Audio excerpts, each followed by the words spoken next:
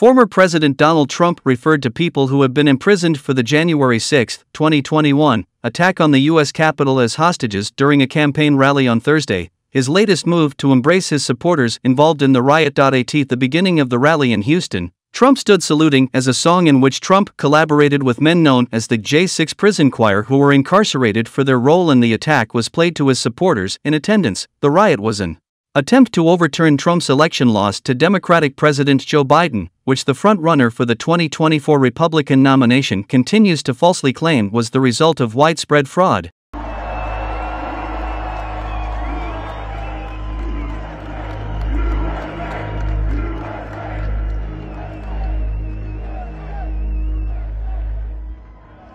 Well, thank you very much. And you know what that was? That was, I call them the J6 hostages, not prisoners. I call them the hostages, what's happened.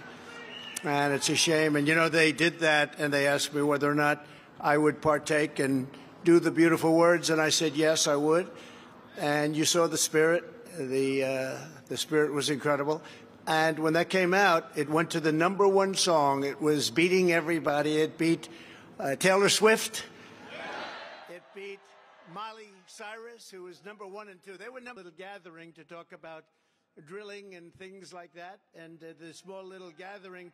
If Biden gets his way, the United States will be reduced to an impoverished third world, crippled blackouts. We're going to have crippling blackouts. We're going to have people literally begging our enemies for mercy. We're losing all of our power with what they're doing. It's crazy. It's crazy.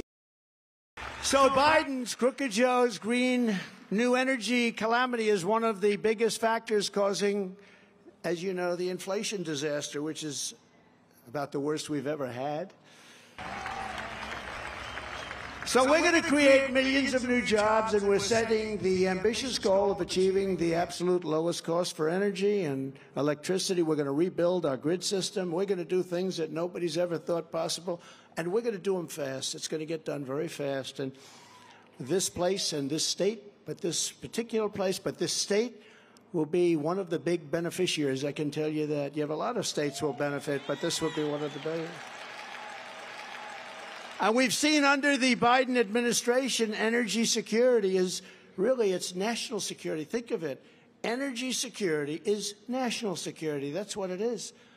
And we don't have national security now. We're like a bunch of very dumb people that have like a rudderless ship. If you don't have energy, and if you don't have borders, and if you don't have fair elections, you don't have a country. You don't have a country. And we're close. We're close to having no country.